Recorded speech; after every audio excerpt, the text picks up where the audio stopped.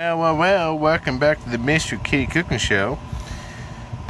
What we have here is Mr. Kitty, which, well, Miss Kitty, Miss Kitty. We gotta show the rest of the audience what's going on here, Miss Kitty. Right here, he's got that abscess that is not looking good, but it's doing better, very well. And I'm very proud of Miss Kitty for coming to me and waking me up and asking me, actually, believe it or not, he asked me to take and purge the shit out of it. So, what we're doing today for the Miss Kitty Cooking Show is, well, first we're going to give Miss Kitty some water. Now, this water came from the Riden Hacienda, which I'd rather not give it to Miss Kitty because he doesn't really need that kind of high quality water. But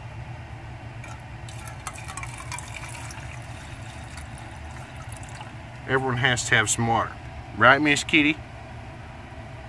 Apparently he doesn't give a shit about water right now. Some high quality water right there. A gallon of that, meh, $5. Right, Miss Kitty? Wow. Yeah, apparently so. Well, the other thing is, in this broken down refrigerator we have over here is some hidden Mr. Kitty food that nobody knew about. Not even Mr. Kitty. Look at him. He's like, what? Exactly, Mr. Kitty. And that's why it was hidden.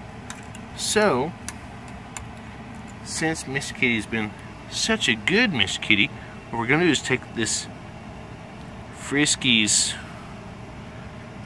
shreds of turkey and cheese, dinner and gravy. God damn, you're eating better than me. Fucking A, son. God almighty. Let me open this up, and then when I give Miss Kitty's bowl back, we'll all enjoy watching them eat it. Be right back. Okay, so what we have here is some of Miss Kitty's dinner tonight. Miss Kitty's very pissed off because I didn't give it to him a second ago. Right, Miss Kitty? Miss Kitty?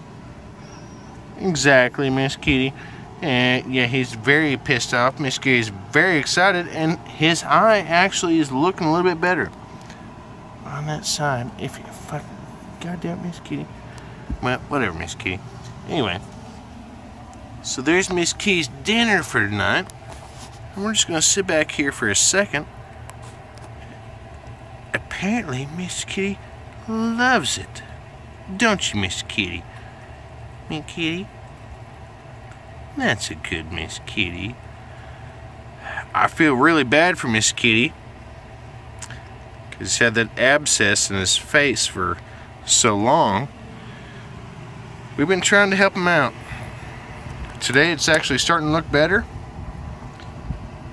If you would like to donate some food to Miss Kitty, or some medicine, or some whatever you can donate, Miss Kitty would very much appreciate that, because I couldn't afford to take him to the veterinarian. But thank God for Google. If this was 1983, Miss Kitty would be dead right now. Have a good night, guys.